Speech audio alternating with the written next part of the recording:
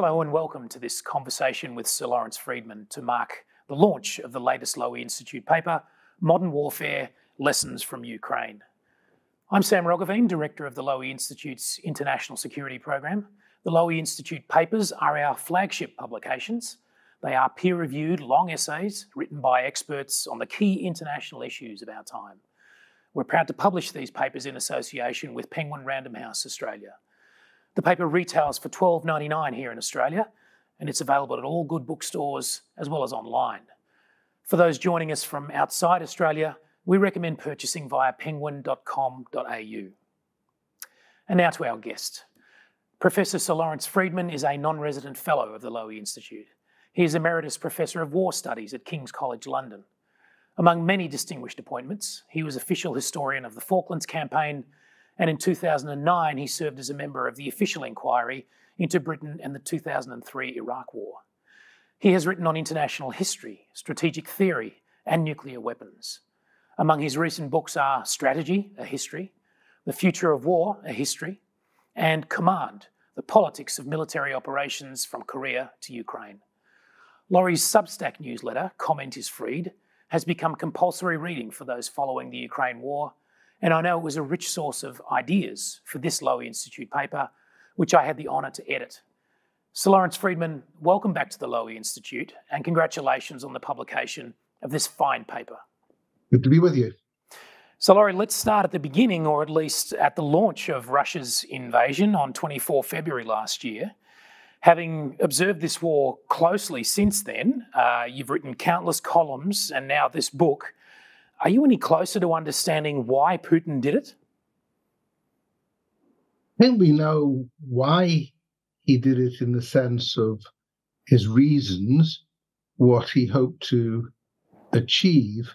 I mean, the difficulty I think many of us faced, which I faced before the full-scale invasion when I was one of the skeptics as to whether he would do it, is why would you do something which was inherently so difficult, which is to subjugate an entire country which is historically hostile to Russian control, so certainly over the last 20 years. So the puzzle was not what he was trying to achieve, because it has always been difficult for Russia to accept Ukraine as an independent country, not, in a sense, part of the Russian sphere of influence. The puzzle really was why did he think he could get away with it? And I suppose there's a degree of hindsight, because he obviously didn't get away with it as anticipated. If certain things had gone right for the Russian armed forces, if the FSB had been able to assassinate Zelensky right at the start, if they had moved into Kyiv, would we be talking about a very different situation and assessment and saying how bold and audacious he was? So a lot depended on the success of the operation, which, as we now know, failed. So let me now ask you a simple, and you might well say justifiably simplistic or reductionist question. Who's winning?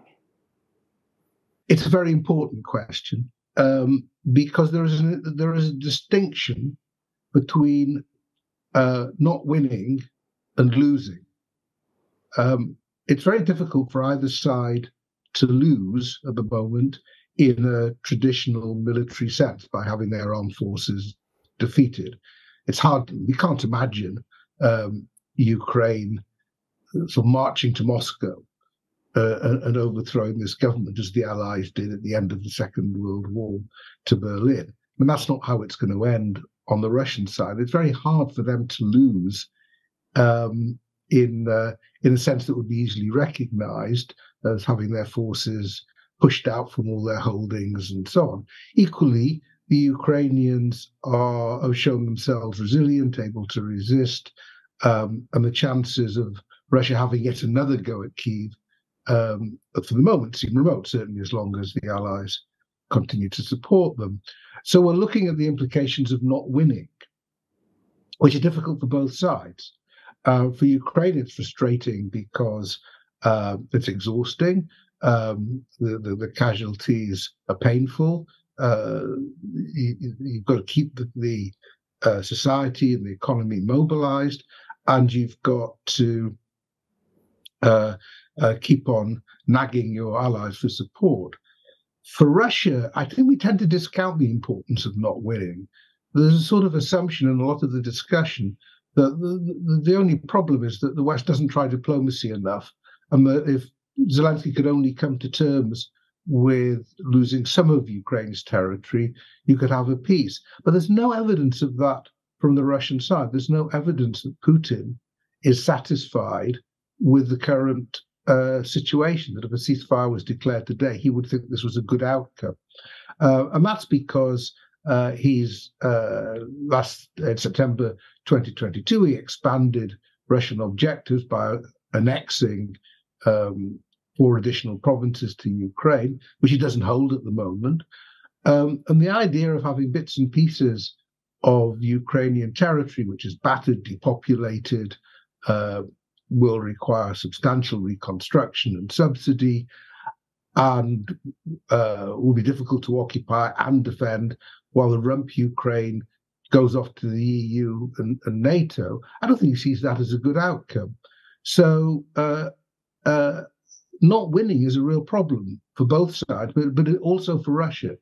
And I think that's what makes the current situation frustrating for both, because it's not easy to see how it ends, because neither has got a real incentive at the moment to end it on the current disposition of forces and holdings. So we're certainly going to come back to the question of how this war ends, because that's where your book ends as well, is to offer quite a pessimistic assessment on that question, as I think we've just heard, actually. But before we get to that, there's a few other issues that we should cover. And first of all, I wanted to ask you about one of the key themes of your book, in fact, the framing device that you use to understand the Russia-Ukraine war, and that is the distinction between classical and total warfare. Can you explain briefly those two terms and how they relate to this war? Yeah, so the classical approach, which is favoured still in the West, is basically that you win wars by defeating the enemy armed forces. And as much as possible, you confine the war to battles and military operations.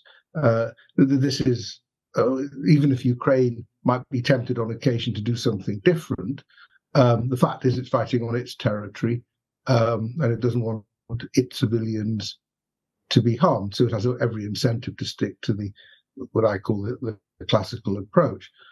The Russian armed forces don't disregard that. They want to win their battles too, but it's very much part of the Russian strategy to put pressure on Ukrainian society and economy as much as possible, which was very evident in the period from sort of autumn to spring last year, with the attack on Ukrainian critical infrastructure. But you can see it in the bombardment of residential buildings when they're trying to take territory.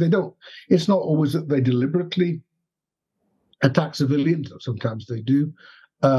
It's largely for intimidation, for coercion, or just because they're careless. But it's a much more total approach. They seek to gain victory by bringing down the current social and economic order, if you like, in Ukraine, while Ukraine seeks to gain victory by beating the Russian armed forces and pushing them to withdraw. Now, on Russia's total war approach, do you expect Moscow to target Ukraine's energy infrastructure again, as it did last winter? And I'll just add, last year, those attacks had well and truly begun by October, but we haven't seen a concerted campaign yet this winter, have we? No, it's an interesting question. So, as I tried to point out in the book, although Ukraine in the end survived this campaign, it was touch and go at times. This was a real challenge. Now, they've done a number of things to prepare for it this time round. They've thought much more about resilience, how they repair the electricity system, their energy systems, their water systems, all the things that were attacked, and they put quite a bit more into air defences. On the other hand, we know that Russia appears to have been stockpiling missiles, and it has started some attacks on. I mean, it's not that they've ignored these targets in recent weeks, but it hasn't had the sort of dramatic effects that we saw with those massive attacks on Kyiv and elsewhere that began October-ish last year. So there is a question as to whether this is sort of the calm before the storm, or whether Russia is waiting. I think, and just conserving its missiles for other purposes. I think that in the end, Russia could look at all this effort and note it didn't actually work that well last year. Zelensky has spoken of Ukraine's ability to retaliate this time, and one of the differences is that there have been a variety of attacks with drones and sabotage and so on against energy systems, fuel dumps, bases inside Russia proper. So that may be a factor. I would still, I have to say, expect something. I mean, I'd be surprised if we got to the spring without a major Russian campaign of this sort, because nothing else is really making the same sort of difference. Laura, I'd like to ask you now about what's at stake here in the war for both sides. At the beginning of the Russian invasion, it was pretty clear that the stakes for Ukraine were literally existential. Russia sought the overthrow or the dissolution of the Ukrainian state, and possibly even Ukraine's territorial reincorporation into Russia. If not formally, then at least by way of installing a pro-Russian puppet regime. Yeah. Are the stakes still that high for Ukraine at this stage? Can we say the threat to Ukraine's existence as an independent state is over, even if it risks losing a large part of its territory? So the Ukrainians would say losing 18% of their territory is pretty existential. And the fate of those under occupation bothers them. And certainly, if any more went under Russian occupation, that would bother them more. I think they're more confident that they can now continue in some shape or form, that they have a future. But it's very hard to think too hard about your future when everything gets geared to the war effort. So I think the stakes for Ukraine are still very high, and they fear that if they relaxed and said, let's call it a day, this would only be a pause before the Russians came back again. So I think the Ukrainians still feel themselves to be under an existential threat, even though they pushed it back, shall we say, for the moment, and can see ways forward to guaranteeing their security in the future. That again depends on NATO and the EU.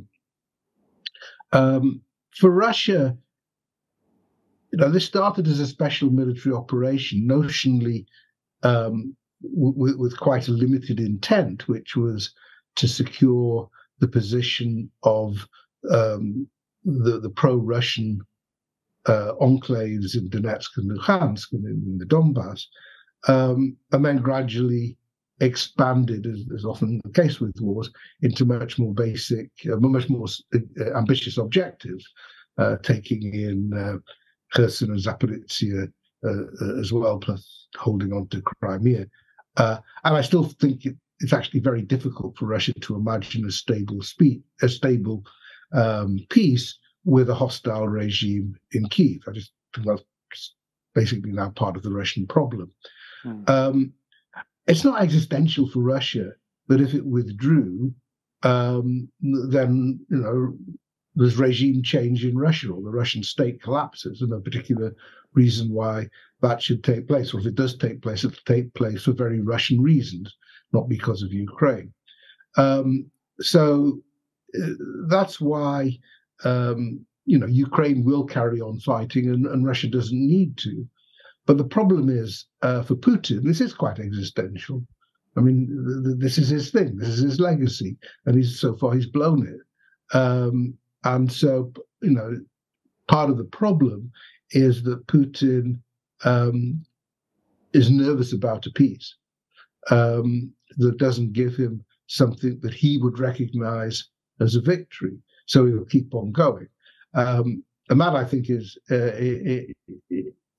without regime change in Russia, it actually is quite difficult to see the incentives that Putin faces to end the war, other than a growing sense of frustration and futility in the Kremlin and in Moscow and in the wider Russia. So it's not existential for Russia. It is for Putin.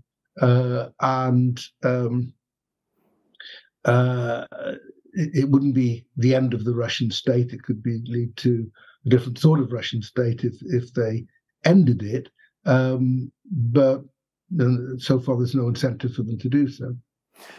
So we could argue, in fact, is it fair to say that the stakes for Russia have actually risen simply because the war has gone so badly for them? And is what's at stake now Russia's status as a great power? And is that in itself existential? Yes. I mean, I think it's certainly the case that the stakes have risen. I mean, this is just the nature of war. I mean, the thing, you talk about what Russia might want in January 2022 and the different ways they might get it and the role of diplomacy and the possibility of some deal on Ukrainian neutrality or whatever. You can talk about all of those sorts of things before the war. Once you start a war, that adds an interest. Not being defeated becomes an interest in itself. And as I've already noted, as the war has gone on, Putin has raised the stakes. It wasn't initially about annexing territory. Now it is. And that's a massive change in Russian interests. The great power point is a very interesting one and difficult to get the measure of. I think it is important to Russia to be seen as a great power. It's always been important to Russia to be seen as a great power. The sense of being second to the United States, arguably now third to the United States, is it bothers them. And you can see quite a lot of that in the rhetoric and in the way that they play the BRICS, the nature of their relationship with China. But I think the problem for Putin, and this may over time have an effect, is that Russia is being diminished as a great power. I mean, there's nothing that says you're not as great as you thought you were by trying to occupy a weaker neighbor and failing. And, they can bang on about their nuclear capabilities, which are not irrelevant in this conflict. But those by themselves have not cowed Ukraine. And Ukraine's fighting back and has embarrassed the Russians. They've lost a lot of kit. They've lost a lot of people. And while it's true the economy is on a war footing now and production is rising, basically the business of Russia is now military. That by itself doesn't turn you into a great power. And I think they can see international diplomacy now moving on without them. I mean, they haven't been particularly involved in the diplomacy around Gaza.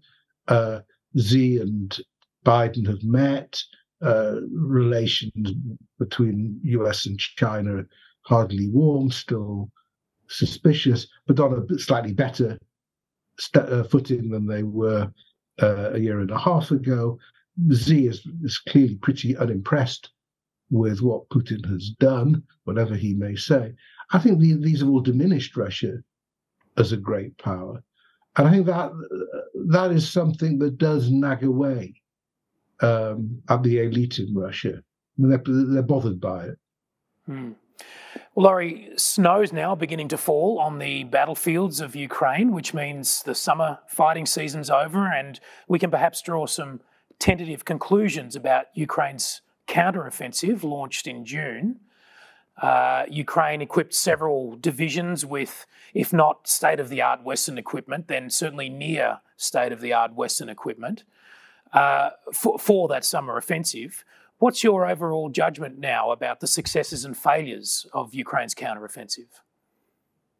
Yeah, I mean, as it happens, I mean, I think the conclusions that I drew in the book still more or less hold, and that was in August, early August. It's so slightly odd that the public conversation. I mean, I don't think I was out of line with the analytical community, but the public conversation has sort of caught up with the sense that perhaps overstating it, that this was all a failure. I think it became apparent quite early on, certainly by the end of July, that the sort of optimism with which the coming offensive was spoken about in the spring was overdone. First, well, mainly because what the Ukrainians are trying to do is very difficult. And as I point out in the book, the main lesson you draw from all the fighting is it's very difficult to overcome well-organized defenses, well-resourced defenses. The Russians, failing again at the moment to do so with any sort of decisiveness. They failed at the start of the year when they had an offensive then. They ended up with Bakhmut, which turns out to be pretty useless for them. So it wasn't surprising that Ukraine struggled, but it was apparent that they were not going to get great maneuverist breakthroughs quite early on, and they adapted to a more sort of attritional form of warfare quite quickly. So I think there is a sort of disappointment that there's not more to show for it, and it's quite hard, I think, for outsiders to get a sense quite of the reckoning in terms of the consequences of who's lost more and what it means. The Ukrainian offensive hasn't stopped; they're still picking away.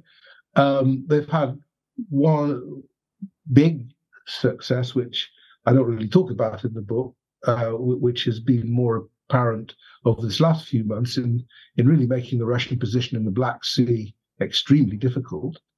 Given that they don't have a navy, is quite impressive. By using drones, missiles, and so on, making the port of Sevastopol very difficult to use, setting up their own corridor to get grain out. So that's quite important.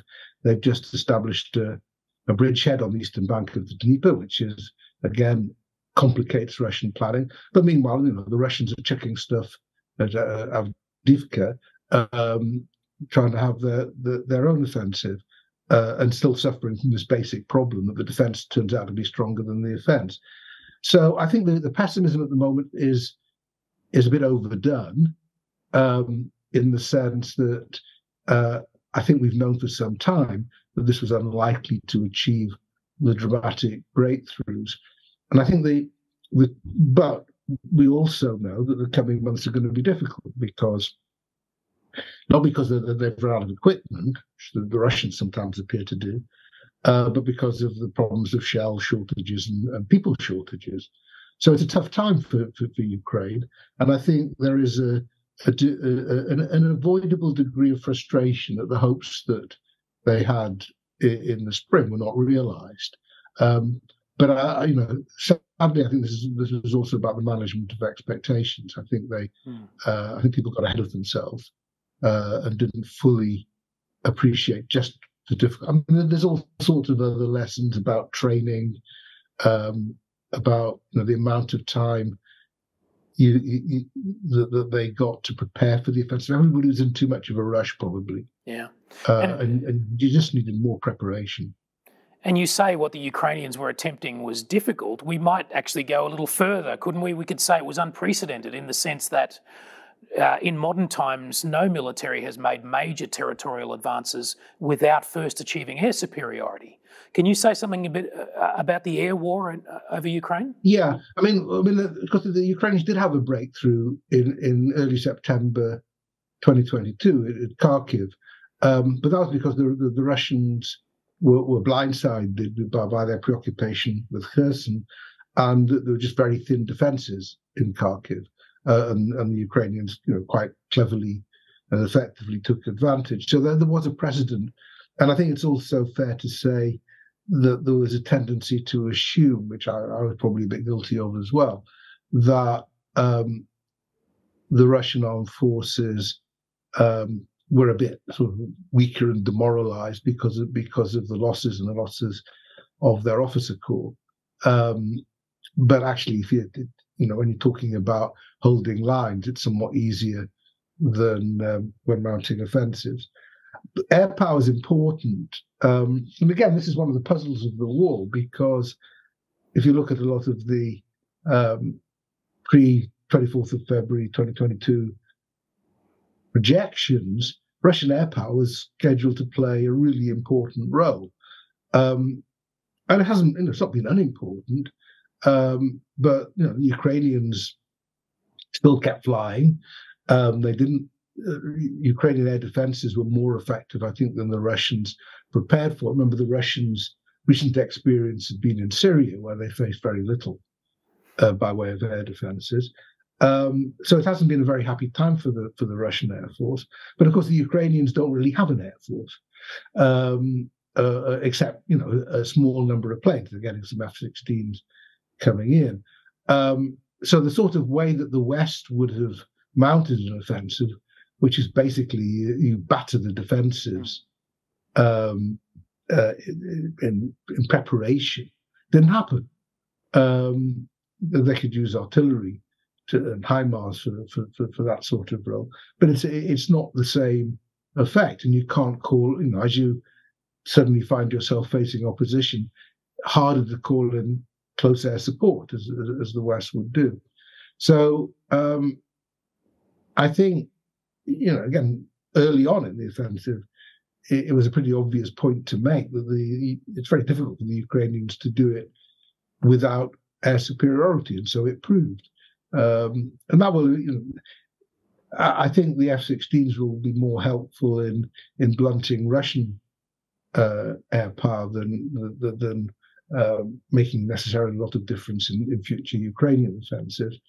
But that also just underlines a problem the Ukrainians point to, which is that the West, having seen the need, is sometimes pretty slow to provide the capabilities.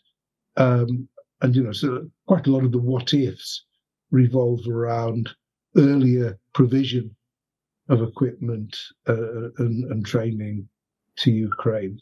It took really until the start of 2023 before there was serious thinking about what it would need to help the Ukrainians to win battlefield victories. If we'd started to think harder about that a year earlier, then the Ukrainians might have been able to take much more advantage, for example, of the Kharkiv breakthrough than they did. So, there's lots of what ifs here, but, we are where we are. And Ukraine still has some fire advantages, but it doesn't have air power. Well, let me now press you then on that point about Zelensky, about his leadership of Ukraine and the support he's getting from the West. You write in the book about his ability to galvanize world opinion and to draw military aid to Ukraine. Am I right in observing, though, that in more recent times, Zelensky cuts a slightly frustrated figure, particularly when it comes to his relations with the US and Europe? What explains that? Yeah, I think, again, this could be overdone. The fact is that NATO countries are committed to Ukraine. It's not just, they're not just doing it for Zelensky or doing it for Ukraine.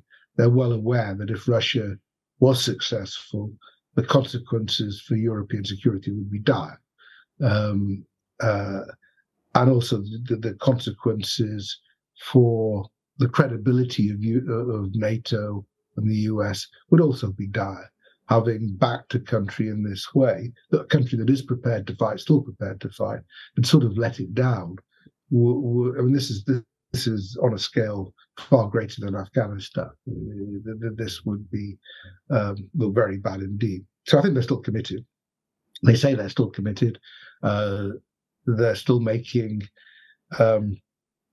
the issue is getting the budgets through the EU and through Congress, where there are spoilers in both entities. But I think they'll do that. If they don't, that adds to the difficulty. And production, where in the US, shell production and so on is certainly picking up and can make a difference. In the EU and UK, it's moving forward, but not anywhere near as quickly as they said it would and should have made it. So there are issues, there are practical issues. So Zelensky clearly is very frustrated. I mean, he's in a very difficult position. This war's been going on a long time, and it takes its toll. Just he's held up pretty well. And also, of course, you're seeing tensions emerge within Ukrainian society and politics and so on, which were suppressed or just secondary during the first months of the war, as everybody came together. Seeing, more tensions and divisions now, not that surprising. But again, it's not that surprising, and therefore I don't think we should assume it's this that brings Ukraine down. I don't think that's at the moment the risk. But it does need the long-term support of the West. At the moment, I think that's there. It's not really an enormous burden on the West to support Ukraine. At the moment, I don't see them stopping support. But you've actually got to turn the good intentions into practical deliveries. And you haven't mentioned the T word, Laurie, Trump. Well, So this confidence that you have in Western resolve, can that survive a Trump administration? And there's who knows? But possibly not. And it is generally assumed that that's one of the things Putin's waiting for. Although he denies it himself. When he was asked that, he said when Trump was in power, sanctions on Russia were increased, which is actually true. And I wouldn't want to rely on Trump for anything myself, because whatever Trump does for his own narcissistic reasons. So I wouldn't assume anything. But I think nonetheless, it's at the back of everybody's minds. And I think the Biden administration will do its best to get enough stuff to Ukraine that can keep it going for some time. But that's an issue. I mean, of course, I think it's hard to imagine anything else of comparable impact. Changes of government in the UK or the we'll have our elections next year. It's not going to make any difference. The opposition is very supportive and so on. Germany doesn't have an election for a while, and anyway, the Christian Democrats, I think, will support Ukraine. Who knows after Macron? But it's a Trump that's the question. And you can have endless conversations with Americans about will Biden stand and what differences all Trump's court cases make and so on and so forth. It's all speculation. There's still a year to go. But it's silly to dismiss it as an issue. Well, let me offer something else then that might be of comparable impact, and that is the weight of numbers. I read recently that the average age of Ukrainian military recruits is rising pretty dramatically, and that there is that national morale, if I can put it that way, is perhaps not as strong as it was at the beginning of the war. There's less willingness to join the military effort. And of course, the Russian economy, despite being heavily sanctioned, is not nearly as badly hit by this war as Ukraine, whose economy effectively collapsed upon the invasion. Is it just a question of Russia being able to bring more bodies to the fight, more equipment to the fight, and more economic weight to the fight, and that will eventually decide the question? Not necessarily. I mean, take the economy first. First, Ukraine's economy is growing. I mean, it did contract enormously last year. It's growing. It's also got a bit of a war economy. There's money going in. The Western Ukraine is all booming in its own way. So it's not that the Ukrainian economy is on a complete downward path. I mean, there's a massive amount to be done with it, plus all the corruption issues and so on. And then if you look at the Russian economy, yeah, it's growing. I mean, first, Russia, so long as Russia can export energy, its economy won't collapse, and it can export energy. So, and, if the oil price goes down, it's in trouble. If it goes up again, it feels better. Russian economy is on a war footing, but that means it's got labor shortages, it's got supply shortages. So what you're actually getting now is an overheating economy. It's growing. You've got to be careful because nobody actually knows fully the statistics of the Russian economy, but it's growing. But the inflationary pressures are now considerable. Interest rates have gone up to quite high levels. And you don't get any sense from polling in Russia of great enthusiasm for the war or optimism about the future. I mean, they can keep going, and they're not going to collapse. And they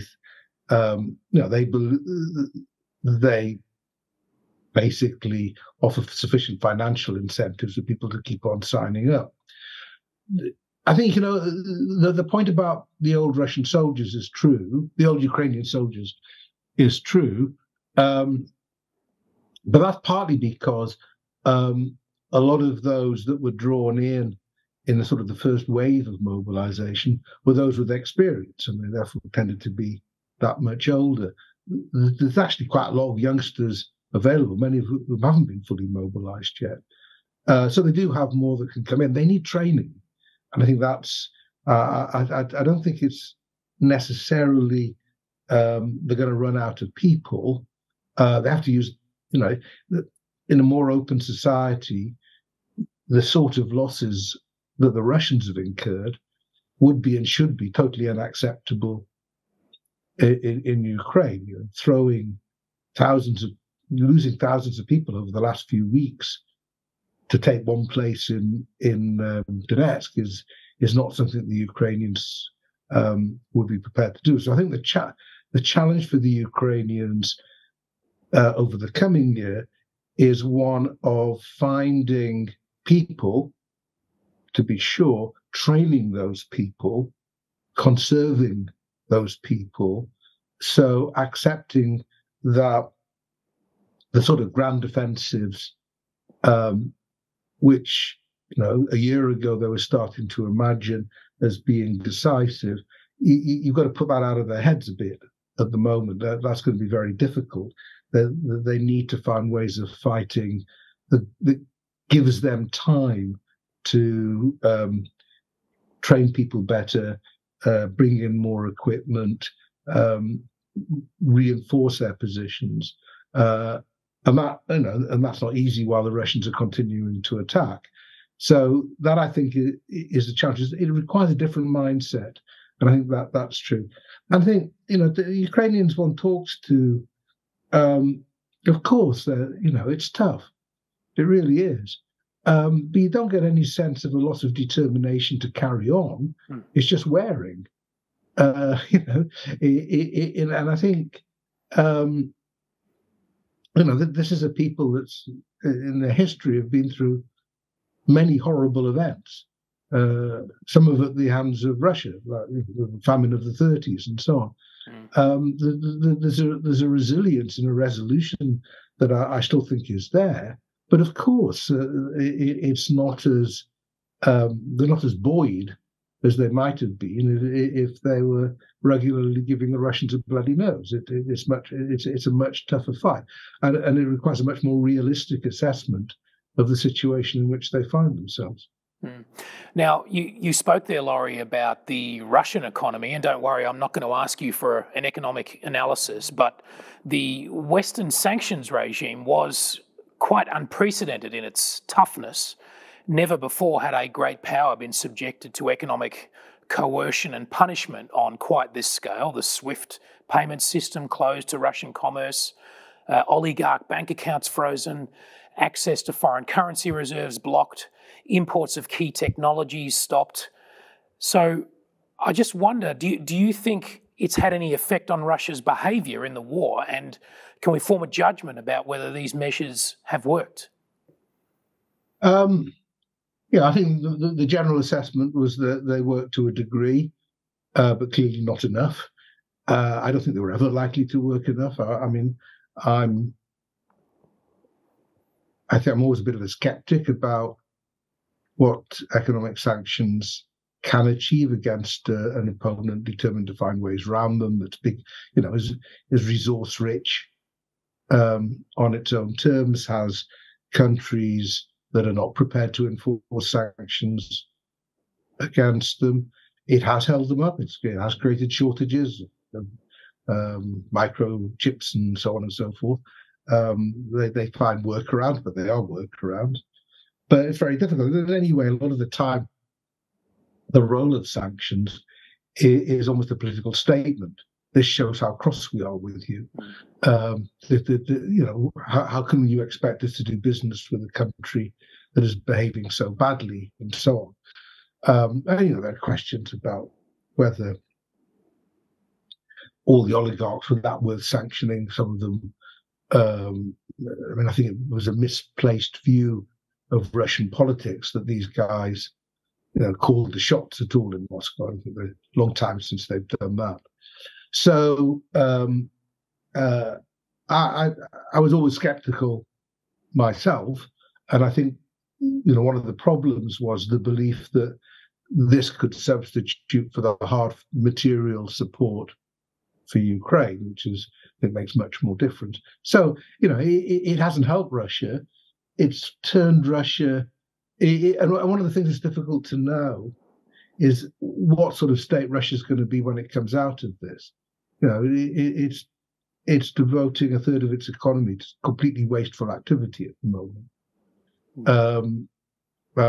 There's still a lack of investment in other industries, in the energy sector, and so on. It's lost its customers in Europe.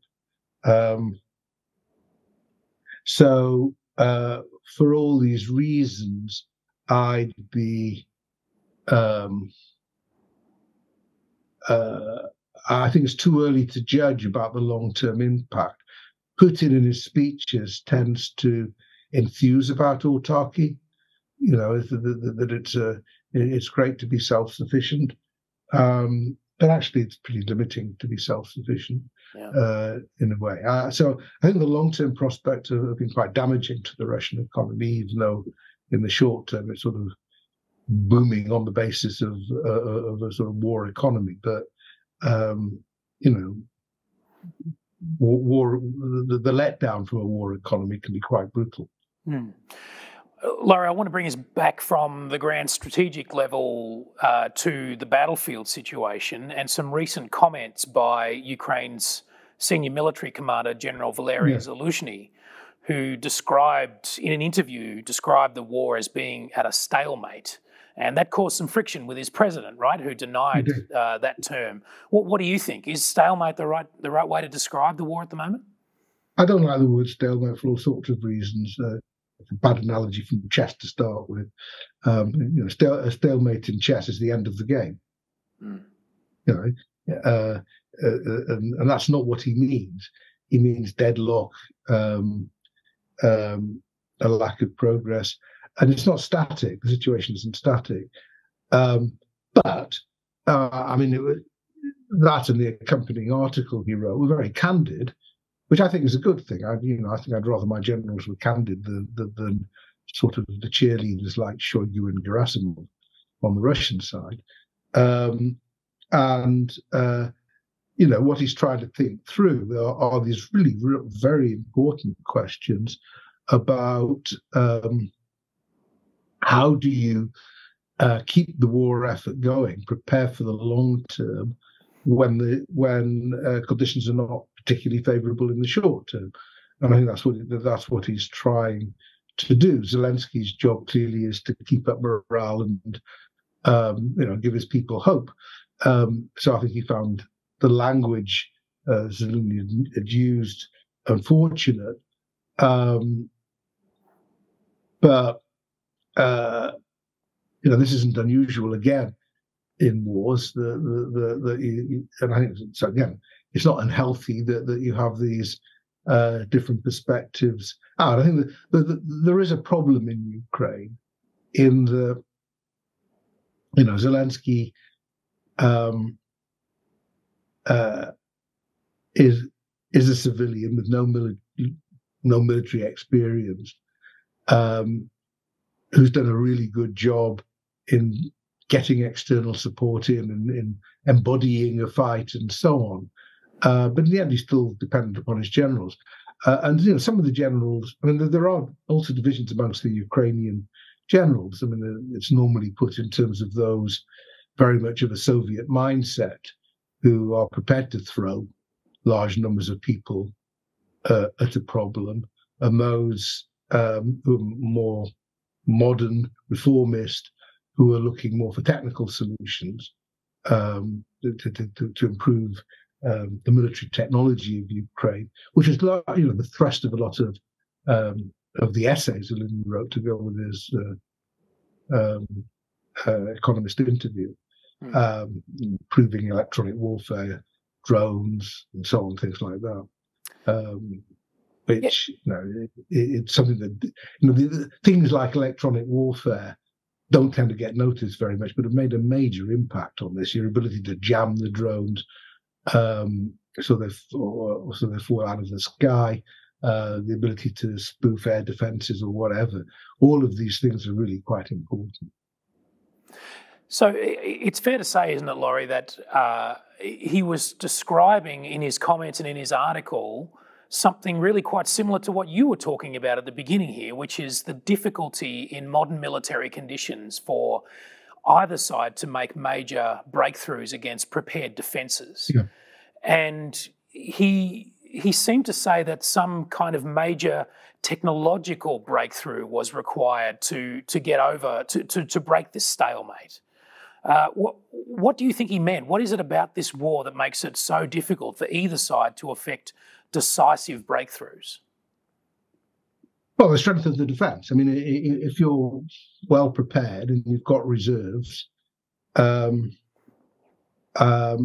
you're agile, you can defend. And so even if a bit of territory is lost, the cost to the enemy and the time it takes, barely makes it worth it. I think it's going to be very difficult for either side to get a decisive military breakthrough. It could happen. It is possible to find points of weakness and vulnerability that allow you to push through, but it's hard. Because this is a very transparent battlefield. Drones are all over the place, so people can see what's going on. But he was looking at things like electronic warfare and drones and communications. These are the sorts of things where you can do better.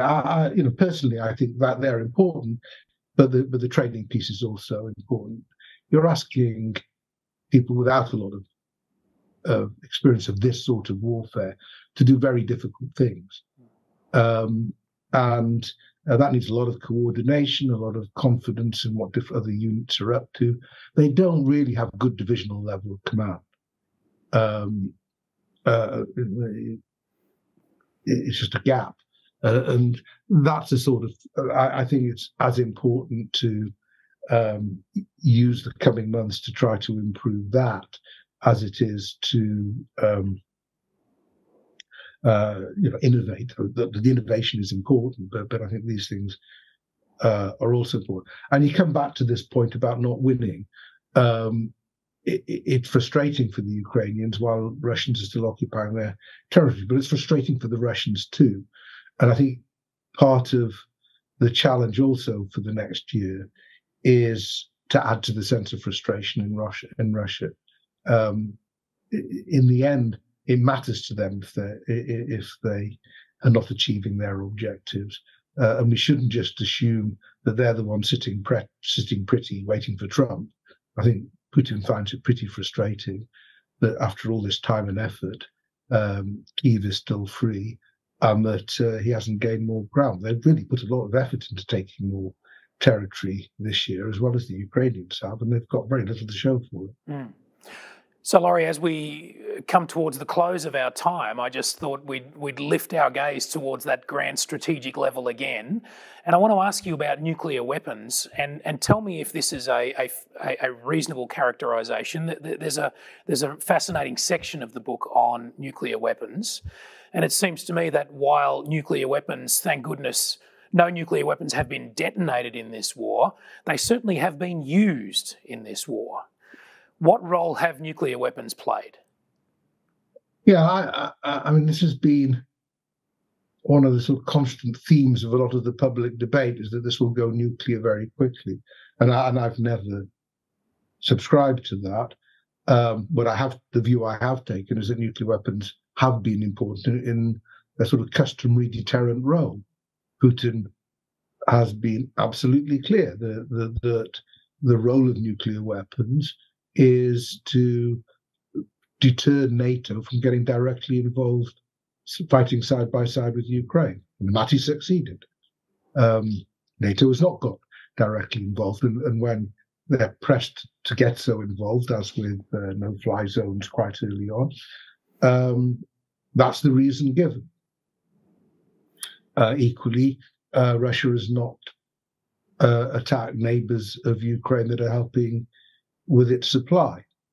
That's also nuclear deterrence. It's important that Russia never directly threatened Ukraine with nuclear use.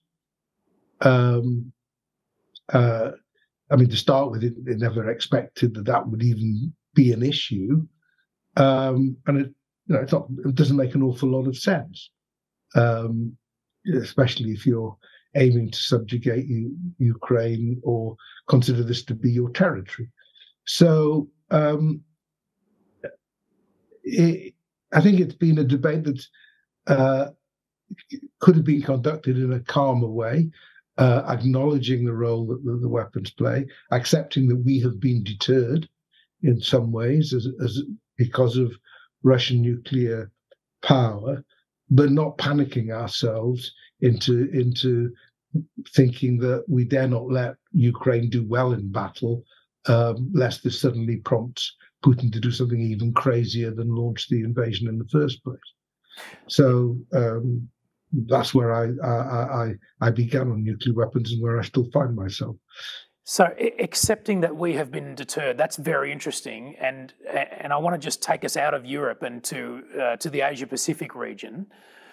It's commonly argued that the Ukraine war ought to or has given the Chinese some pause about the prospects of winning a military campaign over Taiwan. Could it be argued equally that it ought to give the Taiwanese some pause in the sense that the United States will be just as deterred from taking on another nuclear power, just as it has been in the case of Russia? Yeah, I think they're both fair points. I mean, certainly, if I was Z, and some generals came bouncing up to me with some exciting and plan for the decisive defeat of Taiwan. I hope the Russian experience would make me at least ask some questions about, is this going to be so easy in practice? How do you, if the Taiwanese don't want us there, how easy is it? How easy is it going to be to impose our will? Now, these still seem to me very basic and fundamental questions. I think you'd also be noting that the Allies held together, that NATO unity has not collapsed. If anything, American leadership has been in place and sort of worked. So all of those things, I would have thought would be helpful. I think under any circumstances, a direct fight with the Chinese would be worrying for the Americans. But a lot of this depends on how you assume the Taiwanese scenario would unfold. And, does it start as a freedom of navigation issue and blockade issue?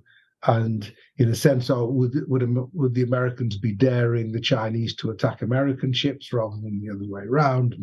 And so there's lots of very particular factors that would be involved. I'm sure the Chinese believe that the buildup of their nuclear capabilities reinforces their deterrent. But they've still got to work out, what's it worth? What is Taiwan really worth, given they know that the US has still got the ability to take out all Chinese cities. So I don't think I still hold to the reasonably optimistic view that the effect of nuclear weapons is to make people cautious when they come to clash with each other. Obviously, if that caution evaporates, then nuclear weapons mean you're in a much more calamitous situation. So, Laurie, only time for one final question, and that's about your own thinking on this question, on the Ukraine war and on warfare, modern warfare more generally. I'm curious to know, what have you changed your mind about over the course of the Ukraine war? What did you believe, say, 12 months ago that you no longer believe? It's a fair question. I mean, look, I was always prepared to believe that Putin would invade Ukraine. You couldn't dismiss the possibility, but I always thought it was stupid. But I still think it was stupid. It was a foolish thing for Russia to do, with catastrophic consequences for Russia and Ukraine, certainly for Ukraine. The reasons why I thought it was stupid, I think, remain relevant. It's very difficult to occupy even a chunk of another country, whatever your advantages, and over time it becomes harder, even if you you can build up your military forces. I guess what's always I've always found difficult is to try to work out how Putin would get out of this. And I was sort of optimistic in early September 2022 that the Russian military had been sufficiently embarrassed and were in sufficient difficulty that they really might try and cut their losses. That turned out to be just too optimistic. And by the end of the month, and certainly into October, I became pessimistic, and I've been pessimistic ever since about an early end to the war. I mean, I don't think I've been that surprised by developments on the ground. I don't think I think what we haven't talked about, but interested me a lot, is the role of cyber and so on. And again, I to be honest, I don't find myself surprised by that or the limits of information campaigns. My view of all wars is always to pay close attention to the political context, not just the operational issues. But other people know a lot more than I do about the operational stuff. And as we've discussed, I mean, the hardest thing to get a grip on is that political context, and to fully understand not why Russia did it, but why it hangs in there, and why nobody seems to be trying to find a way out on that side. A lot of the debate in the West seems to assume that if some sense was knocked into Zelensky and realised he's never going to get this 80% of his country back, and told now for some imaginative diplomacy that you get a great Russian response, but there's no evidence for that.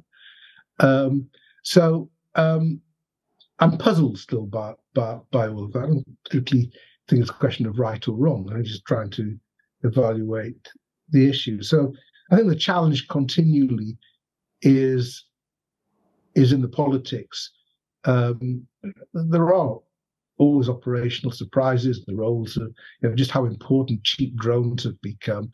I don't think people fully predicted that. They knew drones would be important, but the importance of thousands of cheap drones, I don't think people fully appreciated that, and how that could compensate to some degrees for limits in air power. So there's things we've learned from this war that will be applied to future wars. But it's the politics that always is hardest to fully get a grip on. Well, Laurie, once again, congratulations on the book, and thank you for your time today. Thank you. Thank you, Laurie, and thank you for joining us for the launch of Lawrence Freedman's Modern Warfare: Lessons from Ukraine. Once again, the book retails for $12.99. Here in Australia, it's available at all good bookstores and online. If you're joining us from outside Australia, we recommend purchasing via penguin.com.au. Thanks for joining us, and see you next time.